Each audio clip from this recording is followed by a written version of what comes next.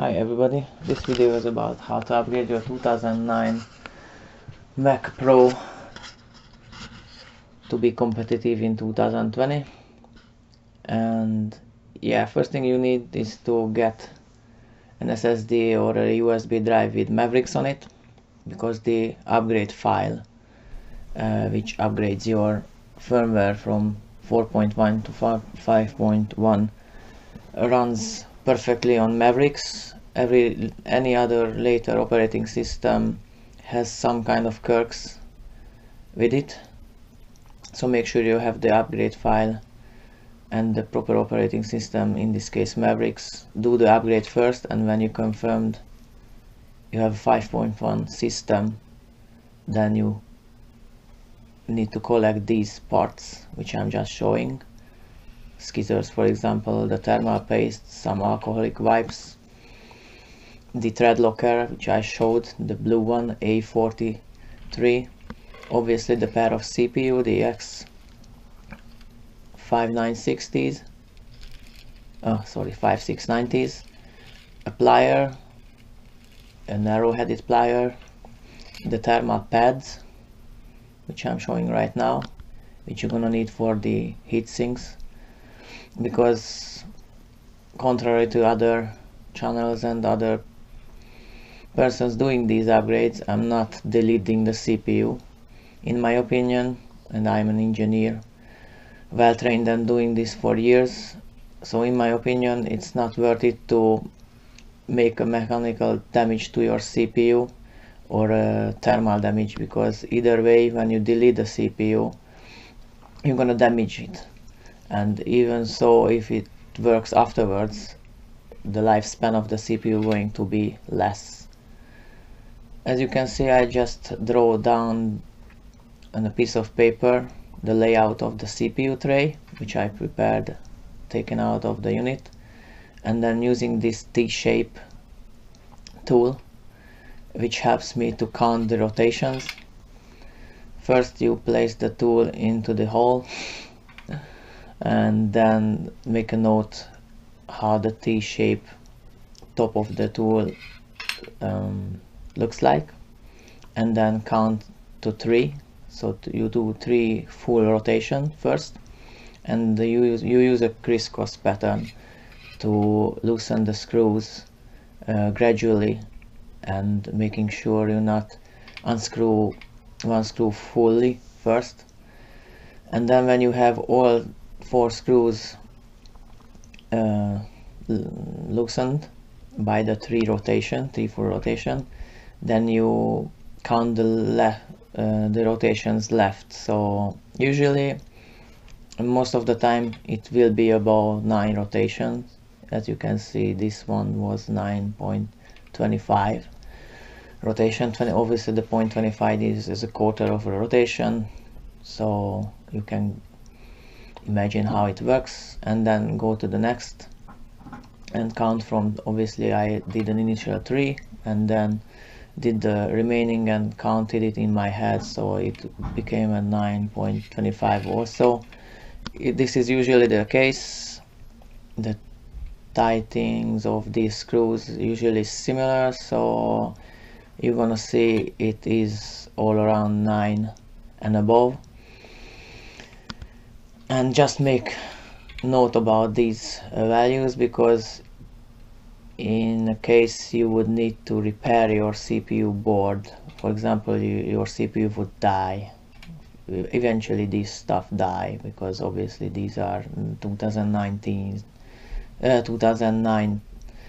made CPUs, and the whole unit is made in 2009, so it is quite old already. So eventually, if you need to make any adjustments or fix, it will be very useful to have the rotation count noted and put it away. So that's why I make a note about it. And obviously you can see the old CPU has no heat spreader, the metal part on top of it, and because I'm not removing the metal part from the CPU I bought for this unit, that makes a difference. You can actually measure it with a special tool, how thick is your CPU with and without the cap. So I did that, and it was a 2mm and 2.2mm difference, and did the math. I'm not gonna bore you with that. That meant that when I'm gonna replace the CPU with the one having the cap on it, I definitely don't want to do 9 rotations and above. But if you have a CPU tray and you unscrewed the screws and it came to be 9 and above, you need to tighten it only 3 rotations, 3 full rotations, but I'm gonna show that as well. And when it comes to that, I'm gonna explain it why exactly. What you saw, the parts and tools, I'm gonna have some links in the video description where to get those. Let's talk about the thread locker. Many doesn't use it, but it's a bad thing not to use it, and it's a bad habit, because obviously there are some kind of frequency how the ventilators spin inside your heatsinks, and that makes small movements, let's say vibrations, and that vibrations, even though it is small, eventually gonna unscrew your screws, and then you're gonna lose memory channels, you're gonna lose contact with the CPU pins, and then your computer not gonna work. So that's why I'm using the thread locker, which makes sure that the screw stays as I set it up during the upgrade. So that's an important part. Obviously the thermal pads, which I showed as well, are important, because the difference between the thickness of the CPUs gonna make a difference of your heat sinks. Contact with the thermal sensors on the daughter board, which I'm gonna show also. So yeah, the thermal obviously scissors are there to cut stuff. The plier is here because what you just saw in the video, the small plastic part which keeps the heatsink ventilator and the sensors connected has to be removed, so you can move the connector itself freely and to the side, which makes it easy to reinstall it when you place the CPU into the socket and then the heatsink over it. Otherwise it would not connect with the connector on the daughter board.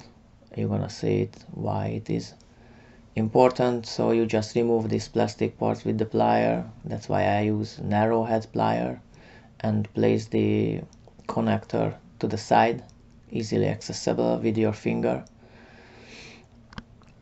And also there are these alcoholic wipes, 70%, which makes sure whatever you wipe down gonna dry fast and will be clean properly, especially these times when you need to be sanitizing everything. But I did this since I kinda invented it to use these swab wipes, which is normally used to clean surfaces pre-injection, but obviously it is just perfectly fine for a use like this. So you just clean the heat sinks from any remaining thermal paste, and also you can use these alcohol wipes to clean the thermal pads on the side, the pink ones, which I'm gonna show you. And why you would need to clean it, obviously you want to apply fresh thermal paste on the heatsinks center, and obviously you want to install the thermal pads, which I mentioned before, over the thermal pads which I'm cleaning right now in the video. And if it is a clean surface, it's gonna stick to it properly. If it is not, then it's not gonna stick, and also it's not gonna conduct the thermals properly. So you prepare the heat sinks like this, remove the plastic thingy holding the sensor and ventilator cable, and also cleaning the surfaces from any previous thermal glue and thermal paste and the dust, and when it's ready I'm gonna apply the thermal pads. That's where the scissors come into picture. You actually have to use the scissors to cut a slice of this thermal pad, which you can find readily available on eBay. You can see it's a little bit shorter than the heatsink for CPU B, and then the other one you're gonna see it's a little bit longer, so you can combine the two. So you just cut one and then use it, and you can see I'm gonna cut the second one, and what I cut off from the second one I can use on the first one to actually make up the difference.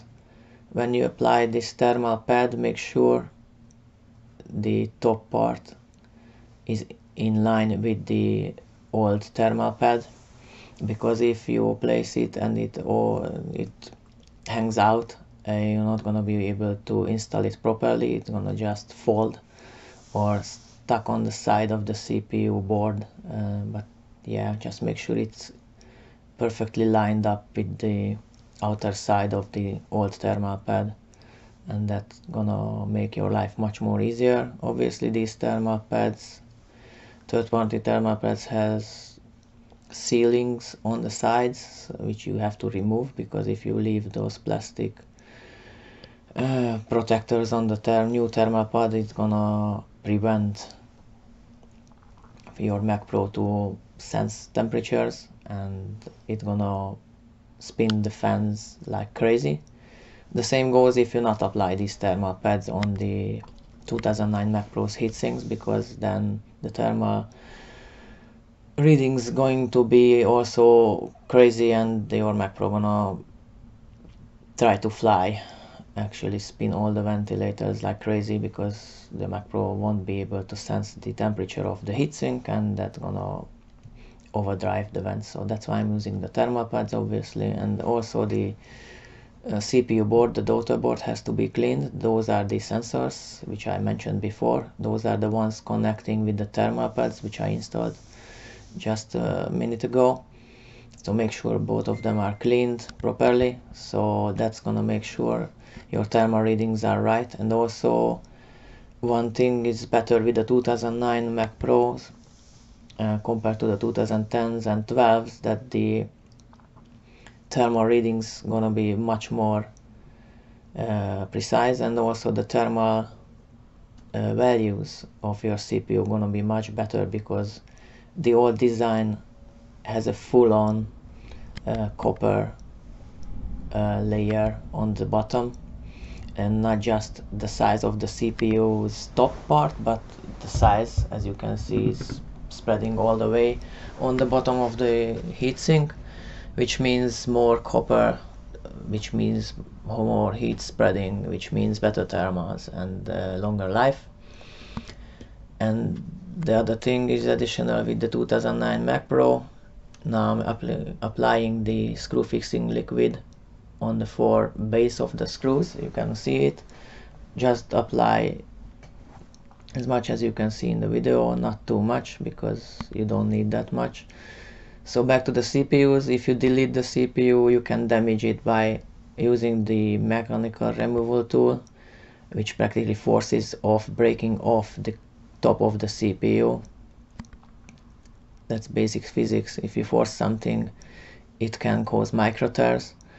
Or you can do the adding like extra heat to soften the glue in between the metal part, which I'm just about to clean, as you can see, and between the die.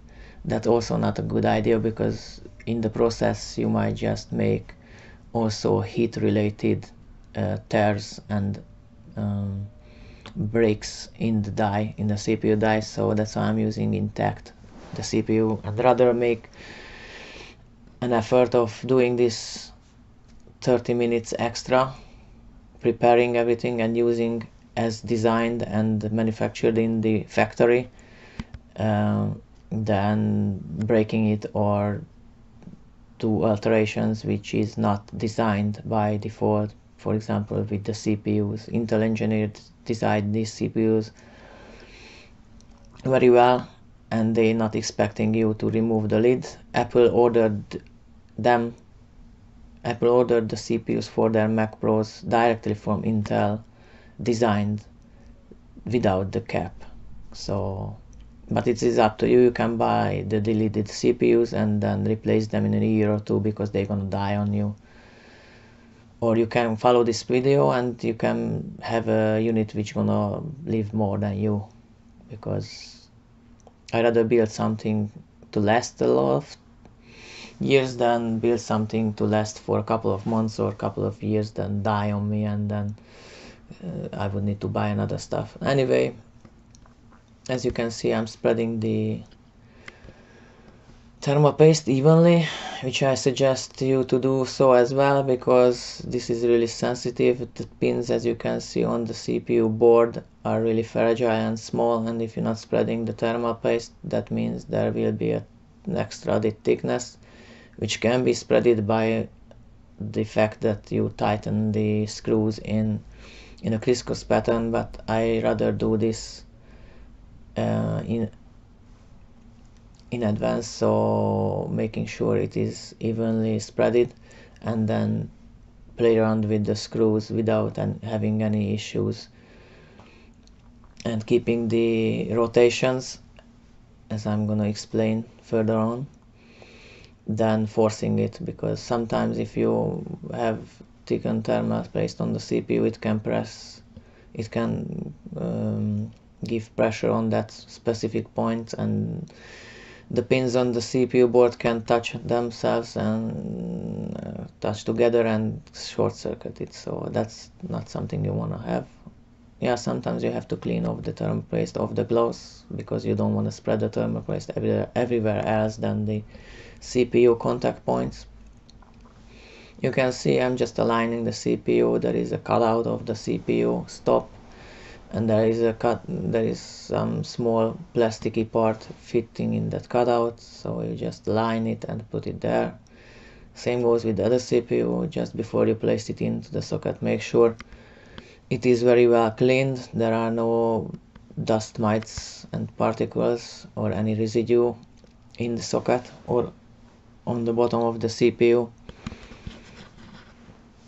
And now you can see how much of the screw fixing liquid I'm applying on each of the screws. It's not much, it's practically just a really small amount, and you also can see Apple did that back then. There is still residue of the old one, that's why I cleaned it with alcoholic wipes before, to make sure that the old residue not gonna just come off after I screw in the screws and then loosen my contact with the heatsink. As you can see, you just fit your finger under the plasticky part, and then make sure you insert the black connector first, and then align the heatsink by aligning the screws first, and then you can follow your notes. So as I mentioned, most of the Mac Pro 2009s gonna have a same or similar result at around 9 rotations. Some of them can have 8.5, but those are rare. And when you tighten it, you just first insert your T-shape tool and try to practically unscrew it. And when you hear the clicks, that means that the screw clicks on the bottom because it reached the end of the thread. So first you try to unscrew it, and then when you hear the click a couple of times, you can make a note of that location and just do 3 full rotations, because that's how the math works. So when you have 9s noted with the original Apple CPUs, you're gonna use 3 rotations initially with the replacement Intel CPUs because of the extra thickness. And then when you have done it in crisscross pattern, obviously you're gonna follow your notes and you're gonna add the remainder of the rotations so 3 equals 9, or the other way around, 9 equals 3 rotations, 3 full rotations, and the fraction part, like the 0.25, 0.3, gonna be identical. So with the new CPU, again, you do 3 full rotations, because I had 9 full rotations, and then add the 0.25, so the quarter rotations, or the almost half rotations if you have 0.5, for example. And then you just make sure you check all the screws, and that's the little bit tricky part, because sometimes you may even need to add a little bit more rotation, but it is usually around that 3.5 and 3.25 rotations which needs to be done on each and every of these screws, and in a crisscross pattern.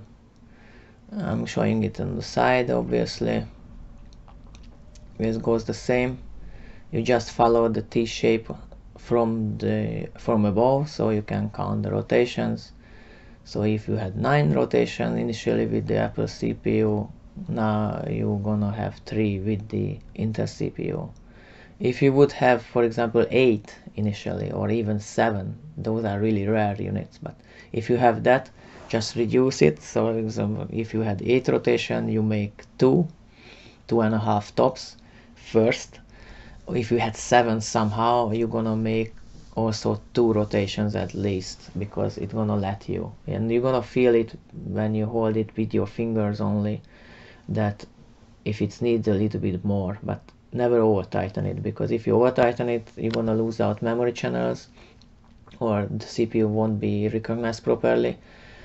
That's the best case scenario. And if you really over tighten, you can actually bend or break the pins, or even burn your daughter board, your CPU board, because they're touching them each other, and then short circuit them. So if you would have any question, just shoot. You can ask me in the video description, in the comment section. It's not that hard. Obviously, first time when you do it, it's gonna take you like 1 or 2 hours, because you wanna make sure everything works perfectly. But if you have the routine, it can be done in an hour or 45 minutes tops with everything replaced. As you can see, it shows up perfectly. The Geekbench score I did in the registered 64-bit Geekbench 3, it is quite comparable with the dustbin. So I would say it is not that hard, but if you feel that it is more than you're capable of, for example, as I advised in my 2010 upgrade video, you have to make sure you test your CPUs and every parts before you install them in the macro, because the macros are not really kind to having faulty parts, and they are just not booting. So this is really hard to diagnose those faulty parts. So if you are comfortable to buy those stuff, and you have the other computers, for example a workstation, to test the parts, like in this case the CPUs, then go ahead, use all tested unit and follow the video, and you are good to go. Or if not, you can buy a lot of sellers doing this upgrade on eBay. You can choose someone who sells it deleted version or not. I would suggest to go with a seller who is not deleting the CPU, to avoid any further damage and to make sure your unit is gonna live long. So that would be all. If I missed something, let me know, and see you in the next video.